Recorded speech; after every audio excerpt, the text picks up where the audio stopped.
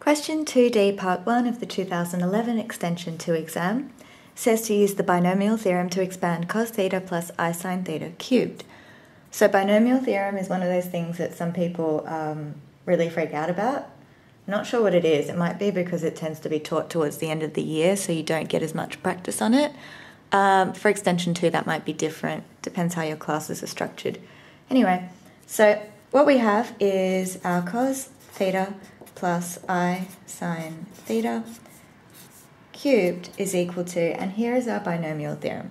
It's the sum from k equals 0 up to 3 because it's cubed. And then we have 3 choose k. So again, we use 3 as our largest k value.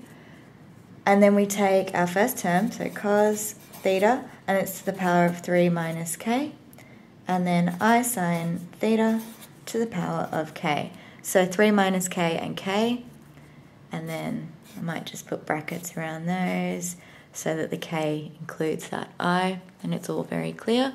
And so what we have is the sum from k equals 0 to 3, and we sub in k equals 0, k equals 1, k equals 2, then k equals 3, and add them all together. So let's expand. When we have k equals 0, we have 3 choose 0 cos theta to the 3 minus 0, so just 3, and then I sin theta, oops, I didn't write sine, times I sin theta to the power of 0. And then for the next k value, we have 3 choose 1 cos theta to the 3 minus 1, then I sin theta to the power of 1, so that's for k equals 1. Then we have for k equals 2, 3 choose 2 cos theta 3 minus 2, and then I sin theta squared. And then our last one is 3 choose 3 cos theta 3 minus 3, I sin theta cubed. So I've just subbed in k equals 0, k equals 1, k equals 2, k equals 3, added them together. Now we want to simplify. So 3 choose 0 is just equal to 1. So it's equal to 1 times cos cubed theta. And then I sin theta to the power of 0 is just equal to 1, so it's times by 1, so we keep it as it is. Then we have 3 choose 1, so plus 3 choose 1, which is 3. And then cos squared theta. I sin theta to the power of 1 is just I sin theta, so we just leave it like that. And then here we have 3 choose 2, which again is our 3. And this is just our Pascal's triangle, so you don't even need to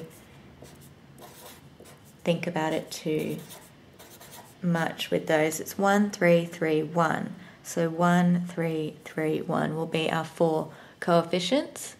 And you can see that because the coefficients are symmetrical, in fact, it doesn't matter when we go back up here.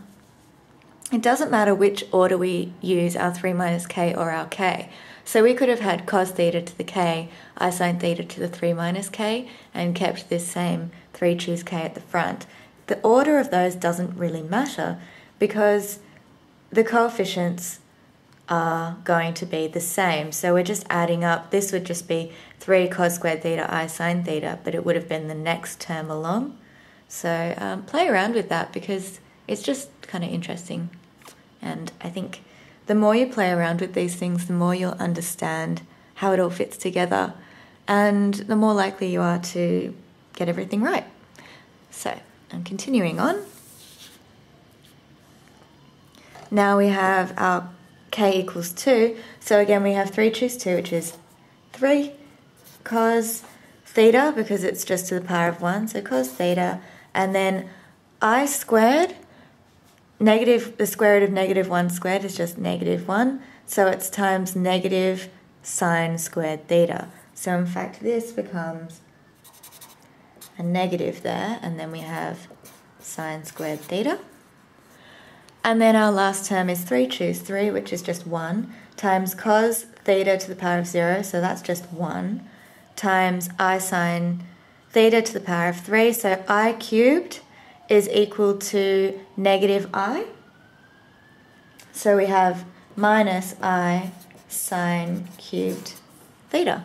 So I'll rewrite that one last time without any of the mistakes and bringing our i's to the front, because generally we write, so we've got cos cubed theta plus 3i, we'll tend to bring that I to the front, and then cos squared theta sine theta minus 3 cos theta sine squared theta minus I sine cubed theta, and that's the expansion of cos theta plus I sine theta cubed. So that's our final answer.